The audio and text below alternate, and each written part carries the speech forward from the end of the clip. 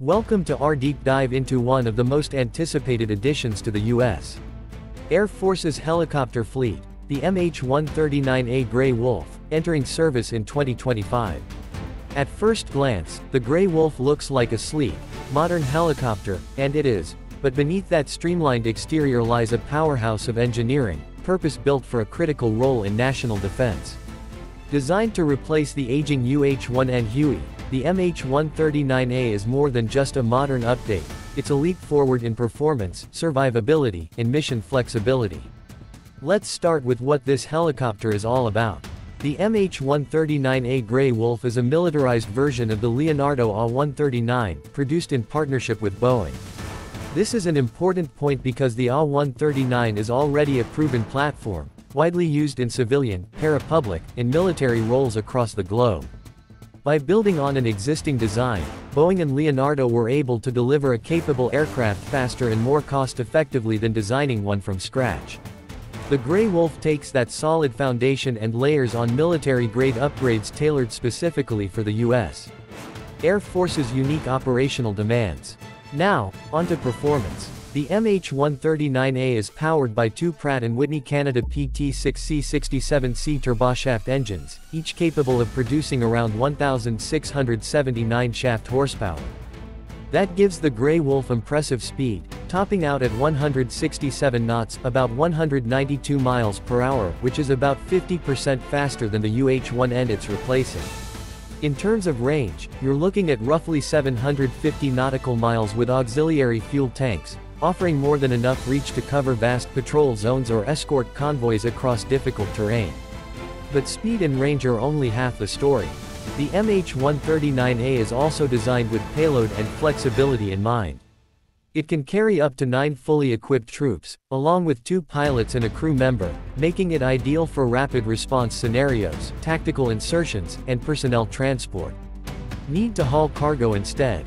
No problem. The aircraft has a maximum takeoff weight of about 15,000 pounds, and its spacious cabin can be quickly reconfigured to suit different mission profiles, from medevac operations with litters and medical staff, to carrying equipment or supplies to remote outposts. Of course, speed and payload don't mean much without survivability, and that's where the Grey Wolf really starts to earn its name. Unlike its civilian cousin, the MH-139A comes equipped with ballistic armor, self-sealing fuel tanks, and countermeasure systems designed to detect and evade incoming threats.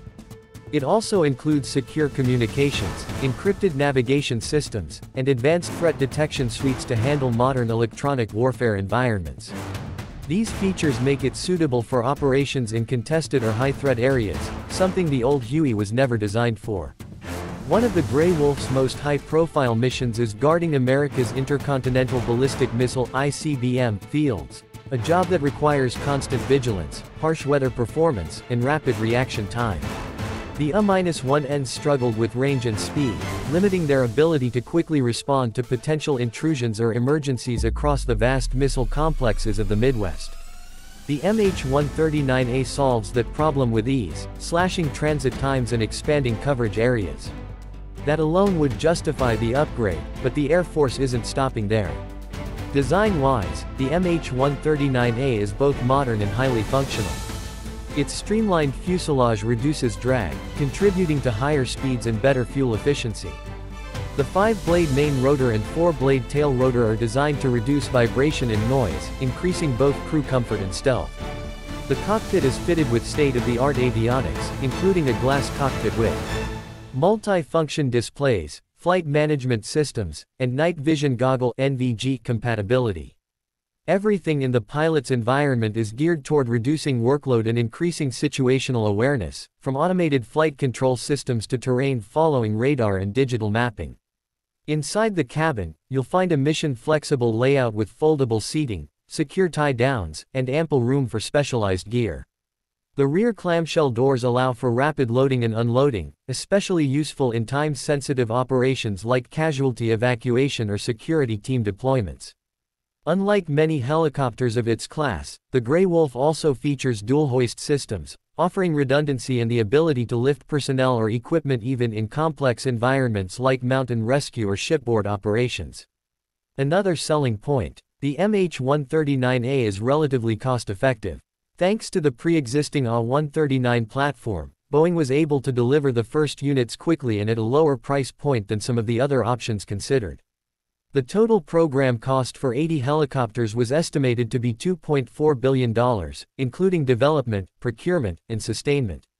That's a competitive price, especially considering the upgrades in performance and mission capability. It also helps that maintenance and training programs can draw from the commercial AW-139 ecosystem, which is already supported worldwide. Now let's talk about the name, Grey Wolf. The U.S. Air Force chose this name to symbolize the aircraft's speed, lethality, and pack mentality. Grey wolves hunt in coordinated groups, working together to overcome threats much larger than themselves. That's a fitting metaphor for the MH-139A's role within the Air Force's missile security and tactical support missions. It's not designed to go toe-to-toe with frontline fighters or heavy-lift helicopters, but it doesn't need to. Instead, it fills a crucial niche: fast, flexible, secure air mobility in the homeland defense and support role. Despite its many strengths, the MH-139A is not without challenges. The program experienced some delays during testing and certification, largely due to the need to integrate military systems into a civilian airframe.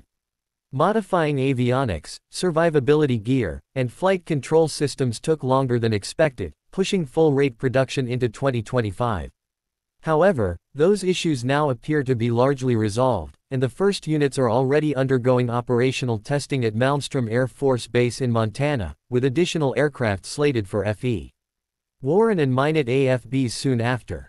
Beyond the military, it's not hard to imagine variants of the MH-139A being used for VIP transport, homeland security, or even disaster response. Its speed, range, and multi-mission flexibility make it an excellent candidate for roles that demand fast, safe personnel movement in uncertain environments.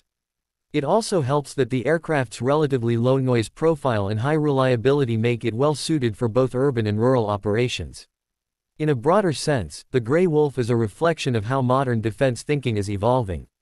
Gone are the days of one-size-fits-all aircraft. Today's armed forces need adaptable platforms that can perform multiple roles efficiently, without sacrificing performance or protection.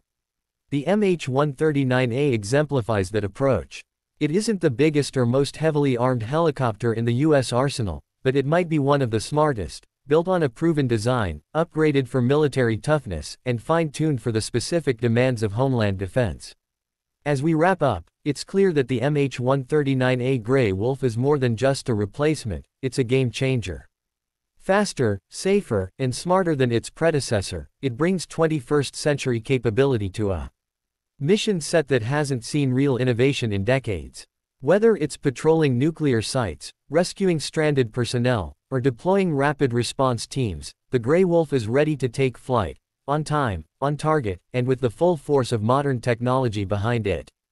Thanks for watching. If you enjoyed this deep dive into the MH-139A Grey Wolf, be sure to like, subscribe, and hit the bell icon for more content on cutting-edge aerospace tech. Got questions or want a breakdown of another platform? Drop it in the comments, we'd love to hear from you. Let me know if you want a shorter version, narration tips, or visual cue suggestions for editing this into a full video.